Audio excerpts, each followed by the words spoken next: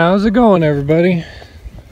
So, I know it's been a couple of weeks since I posted a new video, but I haven't been doing anything terribly interesting, just finishing up a few odds and ends.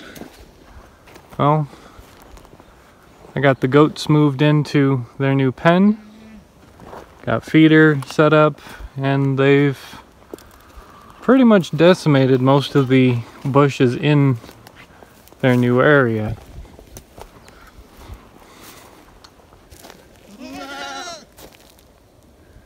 And well, I'm still not 100% sure, but I think Shastina there might actually be pregnant, because she's starting to move around differently. Her bag is looking a little bit more full. Dump Cake here is starting to get into his adult colors. You're saying hi. And he's starting to get some black around him. And Cinnamon there had a little altercation with Shastina. Got a couple of cuts on his ear, but those have healed up nicely. I got them a 40-gallon water container because, well, honestly, I was getting sick of going through and filling up their two 1-gallon ones twice a day. But they like this area. There's currently plenty to snack on. There's not going to be much for much longer. And over here, I planted a garden. I'm referring to it as the prayer garden because I used up a whole bunch of very old seed and kind of threw it around willy-nilly, and what comes up, comes up. There's only a couple of things where we had fresh seed for. Like, I'm expecting quite a bit of sorghum to come up in this area because that was fresh seed. And soybeans over here. There's going to be some soybeans right around right there. And some mammoth sunflowers right there.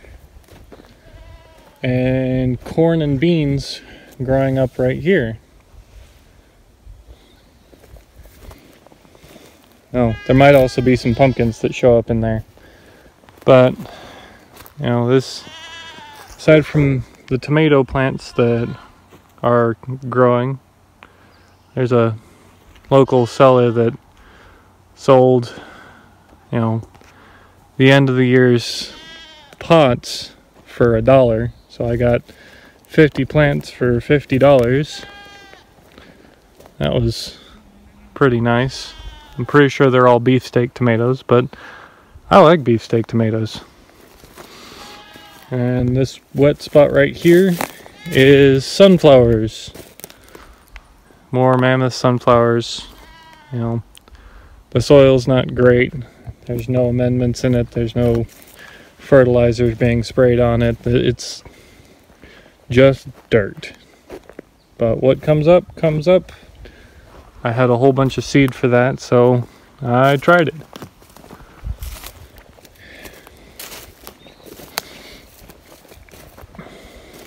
Set up a drip line on it just so, hook up a hose, it gets some water, everything's good to go.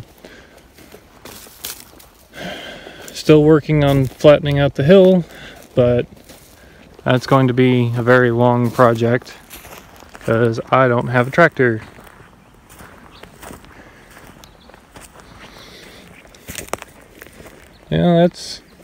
Oh, I also went through and planted 3 golden strawberry golden raspberry plants over here.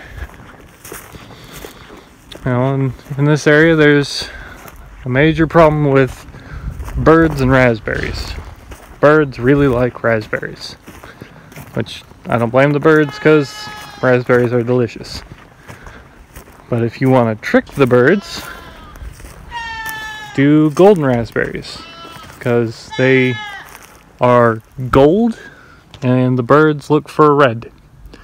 Never turn red, so well, they never go after the berries. Alright,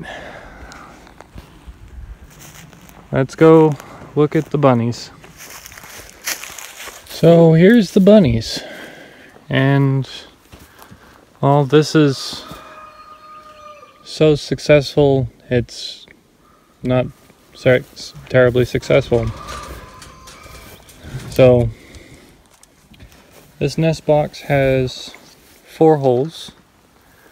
There are 2 males and 5 females. 3 white females, my silver Flemish giant mix, and then a black Rex.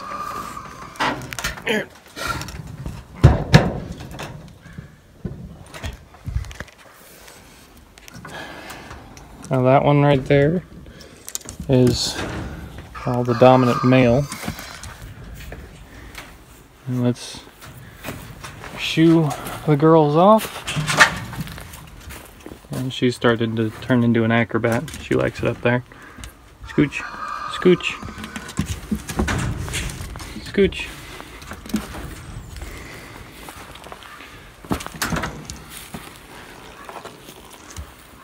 You too. Scooch. Yeah, they like hanging out up here. But in here we have babies. Babies. There's a little nest in there as well. More babies. So I've had 4 Flemish giant mix survive. All of these black ones are purebred Rex. The little white ones are New Zealand,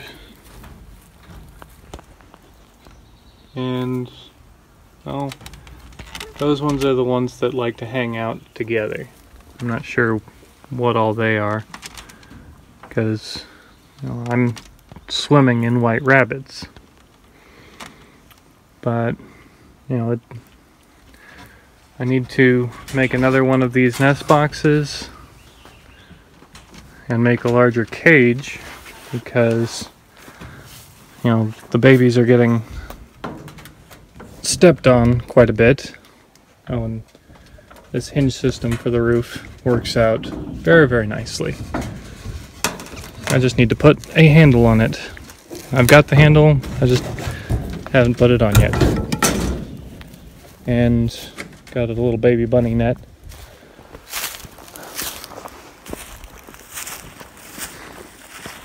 There's the lawnmower, just hanging out. We scoot him along a couple of times a day, and he goes through and mows the grass. He's retired. He can't produce any more live offspring, or he can't produce any offspring anymore, so we've got him mowing the lawn. And in here are the first batch of babies. There's a lot of them. They're not the most friendly, but they're being bred for meat, so they don't have to be friendly. Oh, and I'm saving their poop in a bucket, because bunny berries are very, very good fertilizer. And since I've moved the ducks out, or the goats out, I've opened up the fence again, and the chickens are out roaming around. They seem pretty happy with that. I've got to go through and rake up a lot of stuff. The ducks have just finished molting, that's why it looks like a down pillow exploded. But everything's going pretty well. I seeded this area with some pasture seed, It's just a mixed seed. I'm trying to get the chickens to breed. I'd like to have a few more for meat purposes, because, you know, everybody says rabbit tastes like chicken, and it does. Rabbit tastes like store-bought chicken, but, you know, pastured chicken tastes like pastured chicken. I only had one hatch, but, you know, that one's growing up nicely, but one is not enough. So, hoping that all this extra nutrition will end up with a higher fertility rate. Alright, that's all that I've managed to do. Y'all have fun. Bye.